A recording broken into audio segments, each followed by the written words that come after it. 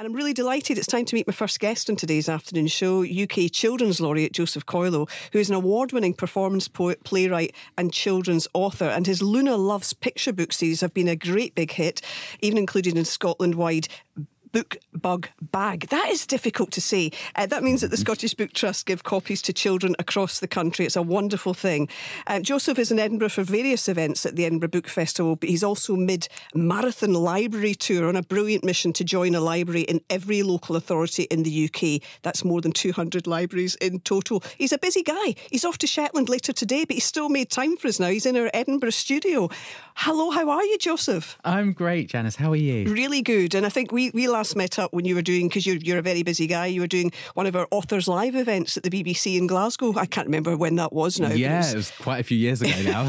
I've done so many of them. I think they've done 200 or something like that. That's amazing. But they are absolutely wonderful. So there you are, as I say, you're the current Children's Laureate, following the likes of Michael Morpurgo, Jacqueline Wilson, the brilliant Mallory Blackman and more. What has it been like for you?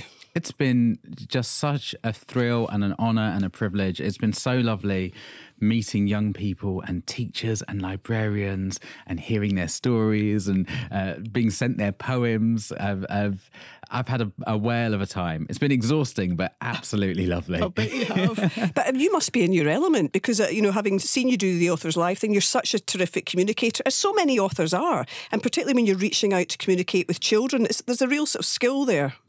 Yeah, I'm just, pinch myself every time I get to do it. And it's like this morning I was at the festival showing my YA novel, The Girl Lost in the Maze, with schools. And it was just such an honour to get to speak to them and to hear their questions. And of course, I get to meet a lot of young want-to-be writers asking for advice, and they say, where can I start? What should I do? And I love that I'm able to give them advice. I always say to them, get a notebook, because you never know when good ideas are going to come. And I would have loved that opportunity when I was growing up. I didn't really realise I could be a writer for quite a while until I was really an adult, so it's so lovely to be able to share some tips and tricks about the profession. What was there a wee turning point or a light bulb moment when you realised that you wanted to do it and you could do it?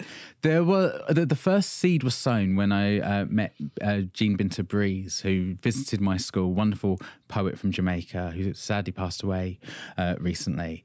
But she came to my school and she sat on our school stage and read a poem, and I was blown away. And it was the first time I realised, poetry can do this. Yeah. It can silence a class of naughty kids.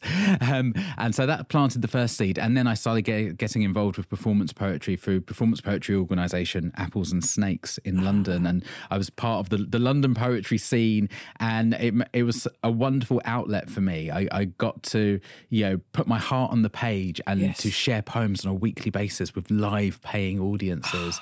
and so it was, but even then I didn't realise I could be a writer. I could be an author. It took a while of meeting other poets and then meeting poets that had published and then meeting authors, and bit by bit my horizons broadened and I started to meet people that were doing those things. And then it's when that happens that you realise, they're doing it, maybe I could do it. And that's the thing, I think what you're doing, you and the various other children's laureates over the years, it's that thing when it's not all about trying to persuade kids that they can be writers, but there's no doubt about, I think, the profound ripple effect there. It's seeing that